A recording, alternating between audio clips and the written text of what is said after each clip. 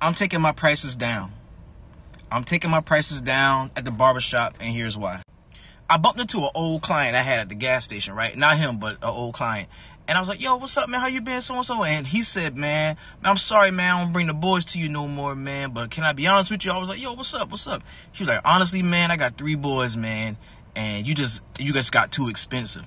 And he had, the cut he had wasn't like that.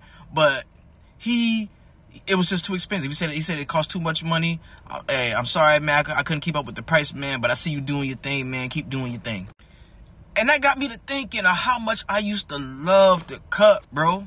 And not just the cut, but to have interactions with people in the shop. You know what I'm saying? Like those father-son moments, like that shit meant a lot to me. When I started cutting hair, I started cutting not just for the money, but because I was impacting the community in a certain way. By being that positive role model for the young brothers that didn't have their fathers around, or the new fathers, you know what I'm saying? Just being there in the community. And it's not about the money.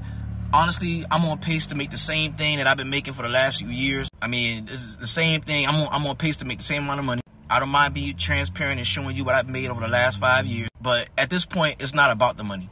I lost sight of why I want to do this. You know what I'm saying? And I want to do it because I love my community. I love my people. I love my brothers. I love my sisters. And I normally charge for my most popular service that men book all the time is $54. And then the kid was, what, $36.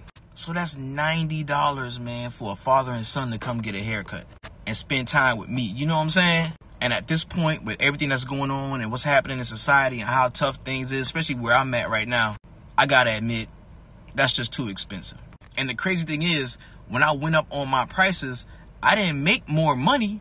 I just cut less people and made the same amount of money. So because of that, I'm going down on my prices.